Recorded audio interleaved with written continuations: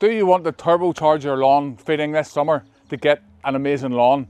What about you? I'm Robbie from Premier Lawns. Today's video, I'm going to show you some professional level lawn care tips. We're going to break it all down. Let's go. Welcome back. Today's video is all about the products we use and the processes we do. Before we start into that, I have some important stuff to do.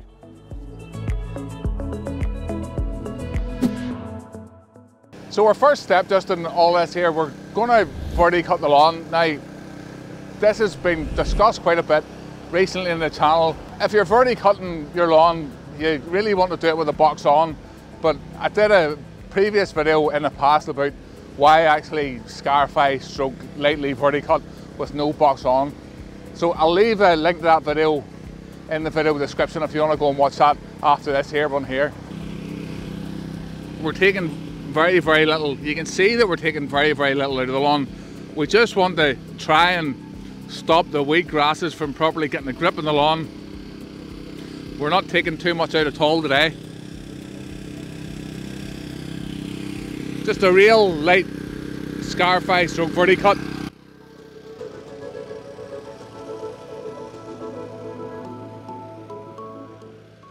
You can see some of the seed heads, and that's one of the reasons why we're doing this, because it helps lift those up.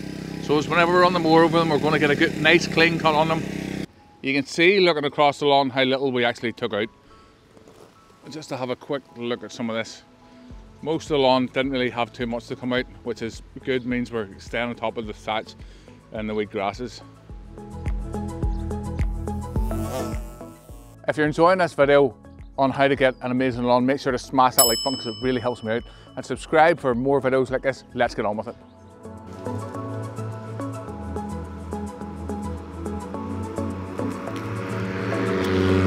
I'm going to show you something today that I don't usually talk about. I'm going to show you the fertilizer that I'm going to be putting on the lawn. Just want to talk about a few different things and why we use different products. Unfortunately, I don't have any affiliated links for you.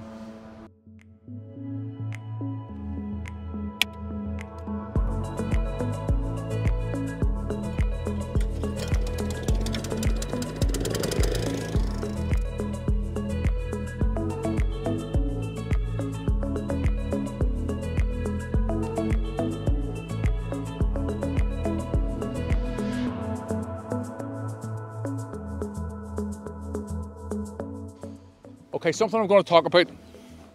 Now, as you've seen, we previously cut the lawn there with the Milwaukee mower. It's sitting at 30 mil. This lawnmower's set at 25 mil. There's not loads of grass in that grass box. The grass, this lawn hasn't been cut in 10 days. Generally, if I had left this lawn for 10 days, the grass box would have been full. We've been using a product called a plant growth regulator. And what that does is it pushes the growth back down into the plant. It inhibits the gibberellic acid inside your plant, and it makes your lawn thicker. It can make your lawn greener, and it encourages root growth. Now it's more of a professional product, but I'll leave a link to the video description where we did a video about that. Now, for anybody interested in using it, I'm going to show you a trick today to make sure that you get your rates done properly. Let's get on with cutting the grass.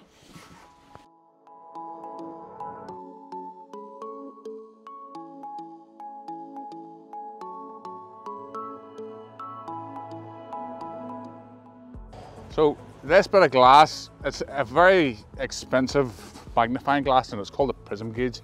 It's used for measuring the height of cut on the lawns. I brought it out to show you. We had the Milwaukee mower, it was cut at 30 mil, and we have the John Deere and it's cut at 25. So I'm just going to show you the difference in the heights. Let's go into that now. The lawnmower is set at 25 mil, and whenever you look at the prism gauge, the grass is just slightly shorter than actually the 25 mil, because there's also the weight of the lawnmower pushing it down. And for American viewers, I know you guys don't like centimeters, so you can hopefully see the inches height there.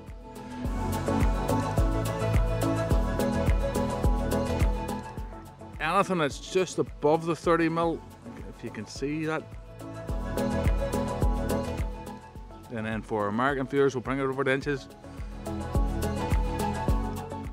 We'll have this bit of grass here This grass here, this is the bit that was cut with the Milwaukee more at 30 mil, and then over the far side you've seen that it was being cut at 25 mil.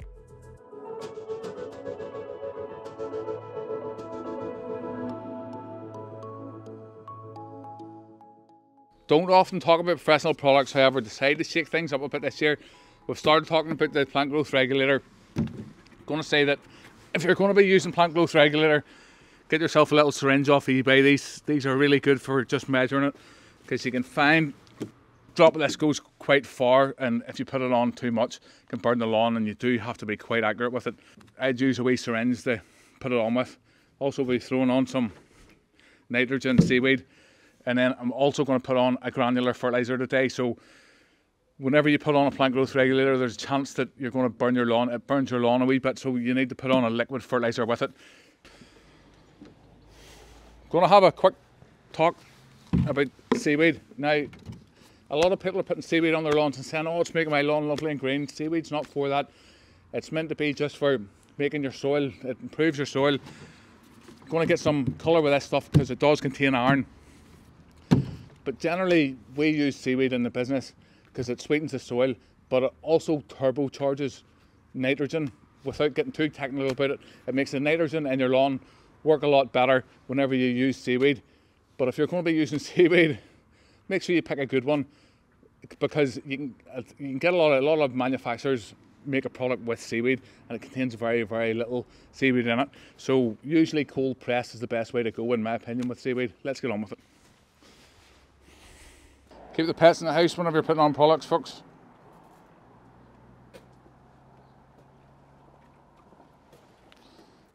We've got a little bit of seaweed in there, a little bit of iron, good drop of nitrogen, and the plant growth regulator.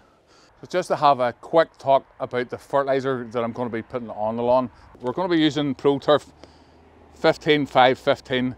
The reason I use this, the K in that, the 15, this number here, that's going to give me a bit of protection. I do expect to see some disease in the lawn, red thread, whenever it turns wet. You're always going to get some. I'm hoping that gives me a bit of protection and helps it grow back.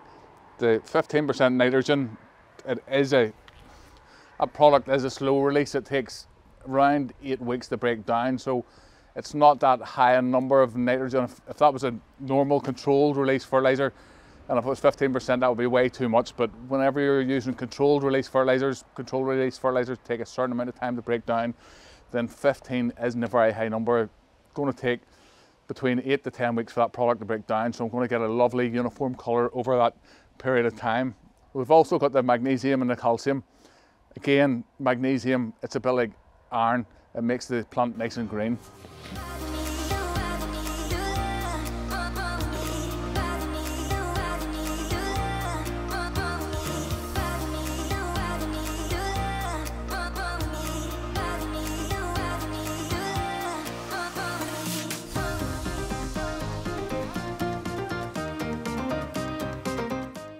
Now, if you're watching this video, I think you're going to enjoy this video, so watch this video next.